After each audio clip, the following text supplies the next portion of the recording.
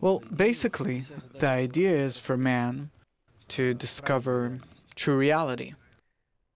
You can discover true reality only if we reveal the Creator. Well, a person, through different psycho-training, can entirely change his perception. Impossible.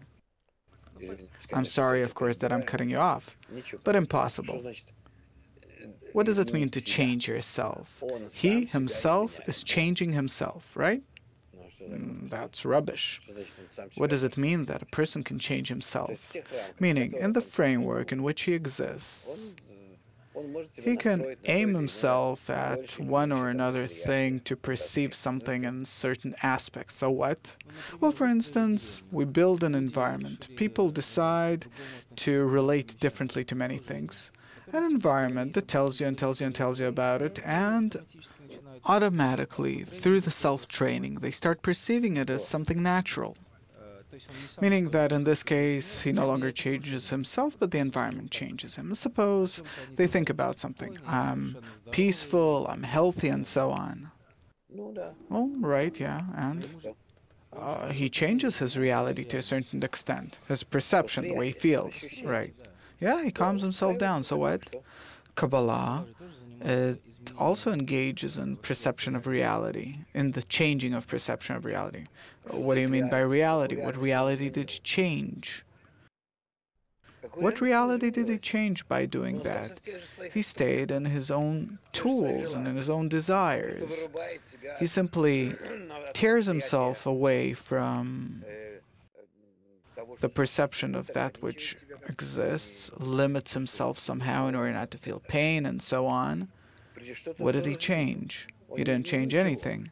And we don't change ourselves in Kabbalah either. Kabbalah simply tells us how can we change ourselves through an external force.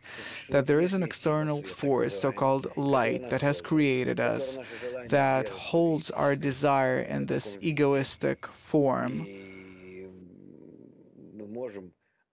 And through certain actions, we can create such an influence of light that will change us, and that's it. We don't do anything ourselves. We can't.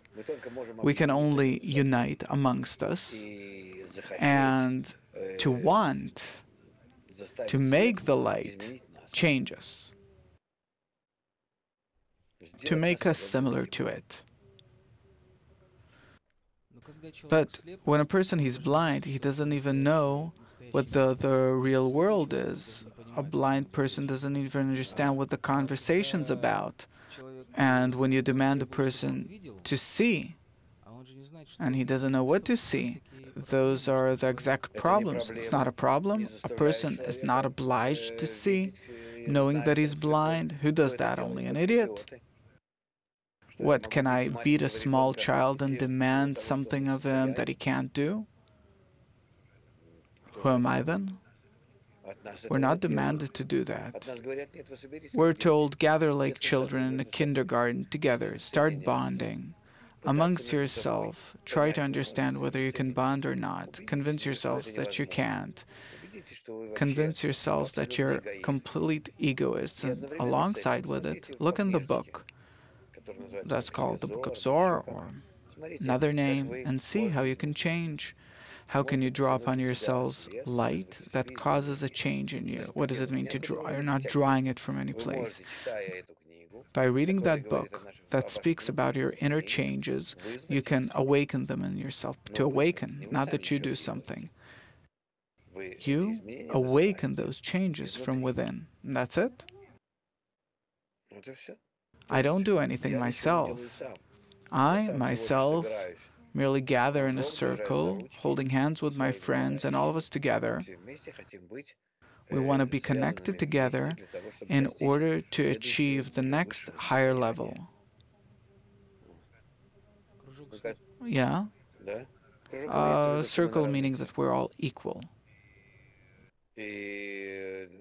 And that way, with the help of the study and with the help of the thriving to be equal and together, we awaken a special inner force. It exists in nature and holds us all together. It exists within us, and it's called the Creator. And that's it. And then we change. That power has created us as egoists and wants us ourselves to achieve a request for it to change us to the opposite to what we are now, to this day. But we never felt that reality, the reality that you're telling about. What you're telling us about, we never felt that. We're blind with respect to it, meaning we're thriving to something we don't understand. We only hear it in words. No, we're thriving for it because logically we understand that that's the only way out. Different communistic societies, they were the first in human history. Humanity always thought that bonding is something good. Everyone always praised bonding and took pride. People always took pride in, look how I love everyone and so on. So don't say that it's an unnatural state for us. Unnatural because we can't realize it through our own nature, and only because of that. But we would like to do that, especially in today's crisis, under the threat of war, destruction, that everything is falling apart like slough skin. What kind? Slough. You ever read Balzac? Well, a long time ago. So there was this French guy. Okay, so please.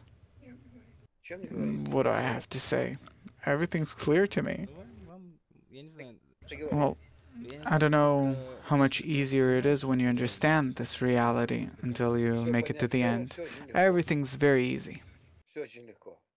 Everything's very easy. Only much harder, of course, because it's like parents looking at their small child that's suffering and they can't help him because it demands his participation.